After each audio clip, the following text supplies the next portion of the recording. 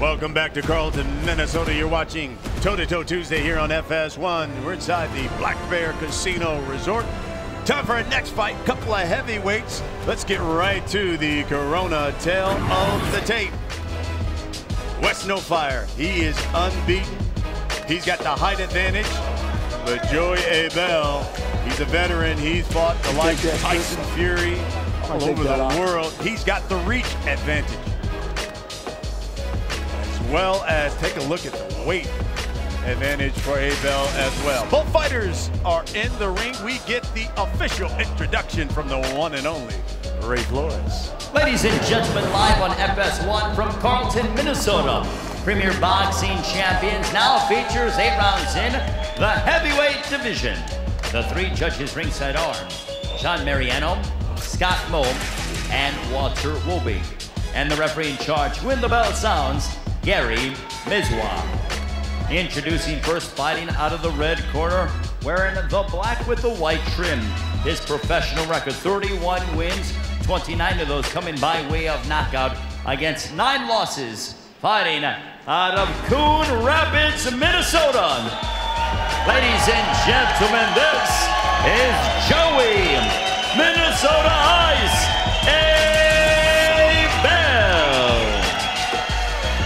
Across the ring, his opponent fighting out of the blue corner. He comes in wearing black along with red trim. As a professional, perfect 19 bouts, 19 victories, 15 of those coming by way of knockouts. Fighting out of Tahlequah, Oklahoma. Ladies and gentlemen, please welcome Wes the Cherokee Warrior Nofire. Boxers, you already received your instructions in the dressing room. Remember, obey my commands at all times. Protect yourself at all times. Keep it clean, I'll keep it fair. Touch them up, best of luck. Wes Nofire is making his national television debut tonight. He says Joey Abell is an experienced veteran who he plans to knock out. Joey Abell says this fight is crucial to his boxing career. He says the outcome will determine his future in the sport. This is round 1. Abell in the black trunks, the white trim. Nofire in the black trunks, the red trim. I'm excited for this one. Third man in the ring, Gary Mizwa. Take a look at his shirt. You see how finely pressed that shirt is the referee has on? Mizwa says his mother has been doing his shirts for the past 38 years. She's 93 years old, loves boxing, watching tonight. Hello, Miss Mizwa. That's amazing. How about that? She says she only asks he doesn't get any blood on the shirts and mess them up. See Wes establishing his jab and his distance. Abell, he's a southpaw. You can see he says, I'm going to try to land that left hand. Yeah, it looks like Abell's swinging for the fences. Here's the jab there from Nofire. He's trying to land that straight left hand. I can see him bring that hook right back off of it. Abell has a lot of experience. I mean, he's been in there with some of the top guys, Tyson Fury, Chris Arreola. So we'll see how he fares in this fight. Nerves, he says tense. Being tense has always been his downfall for some of these fights, especially TV fights. I'm a little confused with this name, Nofire. Well, listen, you know, he's Cherokee. In fact, his father is full-blooded Cherokee. He's from Tahlequah, Oklahoma, which is an Indian reservation there in Oklahoma. And he says even in between fights, he still goes back there to live and see his family. Abell been landing that left hand. How about that left hand right there? Yeah. 3 or 4 times. Most fighters better have some fire.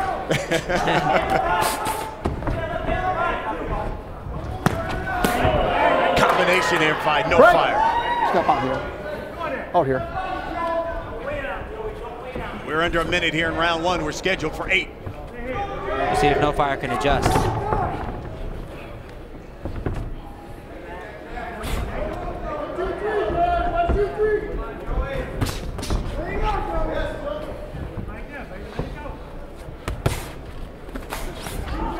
Both of these guys are focused on trying to land pretty big shots. Joey Abell basically said this fight determines whether or not I continue on in this sport.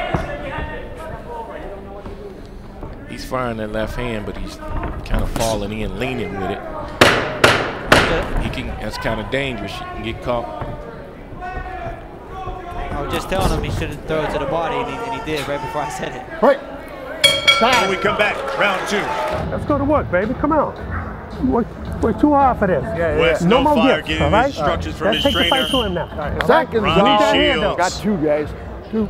Just started working with Ronnie Shields. This is the second fight of those 2 together. In fact, you see Nofire there making his national television debut. He says he's the first Cherokee member to fight on national television. A lot of people watching from Oklahoma. Ronnie's one of the best in the business. He's produced a lot of world champions.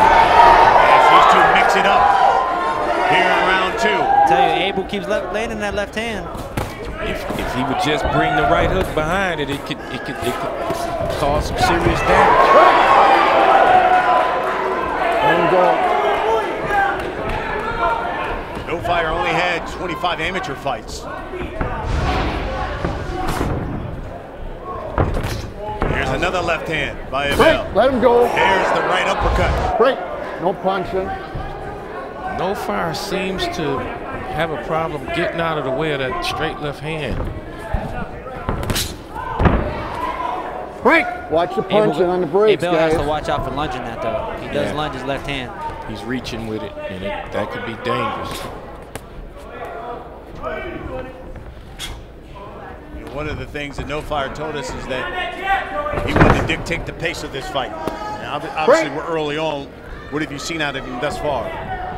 Well, it seems like to me that Abell is dictating the pace of the fight so far. I mean, it sounds like Ronnie Shields wants his guy to control the tempo of the fight. But at this point, it seems like Abell is controlling. As you pointed out, Sammy, he keeps getting clocked with that left hand. If you watch Nofire, he leans to his right every time. So that left hand is there constantly. If he doesn't change it up, he could possibly be stopped by this left hand if he doesn't move. And if Abell stops falling in with the left, because when he throws the left, he falls off balance, so he can't come back with the right hook. There's not as much power either. You would know being the southpaw. Exactly. You sit down on that left hand and come with that right hook, they're going to sleep. Under a minute here in round 2. There it is again. And I know a little something about training southpaw. Yeah, absolutely, Devin Alexander. Corey Spinks. Corey Spinks as well. 8 world titles between them. You better preach that resume. As Abell throws that left hand. No brags, just facts. Absolutely. That's it.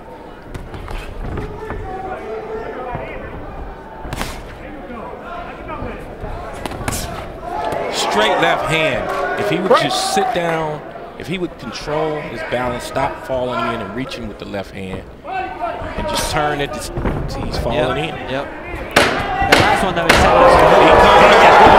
He just caught Nofire.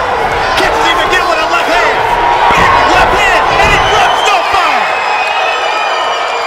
4, 5, 6, 7, 8. How you doing, John? All right. First time in his career, Nofire's been down. he got to move his head. All right? Come on, now let's go to work, baby. Let's take a look Come on, now we at down the 2 rounds knockdown now. at the very He's end down of the 3 round points, here, Kevin. All right? Listen, we got to knock this guy out, okay? So you got Well, he catches him with the right hook first. But the punch of the night is the left hand, and he's constantly landing left hands.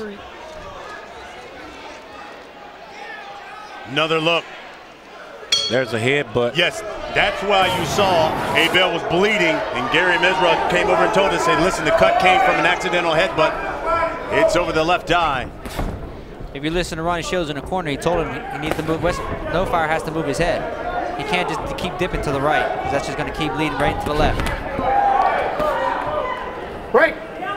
If Abell is not careful, he's lunging in with that left hand, he's going to get caught with a left hook from Nofire. Break.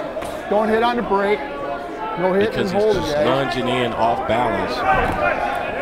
And if he doesn't land, he's falling off balance. Series of lefts there by Abell.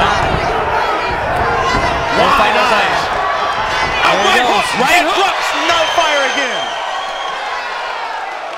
He was close enough in range to land the right hook.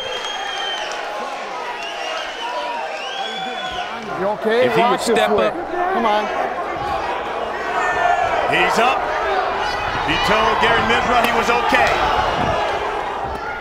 Break. This fight would be over if Abell would close the distance and then fire the left hand, right hook. That right hook. Rock Nofire again. Stop.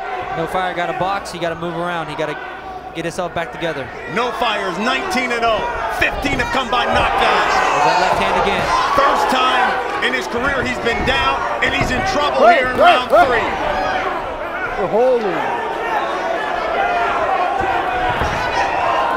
Joey Abell said this fight will determine whether or not he continues on. Abell's loading up on that left hand. He knows it's open. Yeah. If he come back with that right hook, Nofire never sees the right hook coming. But he has to get in better Big range. left hand, and that drops Nofire again.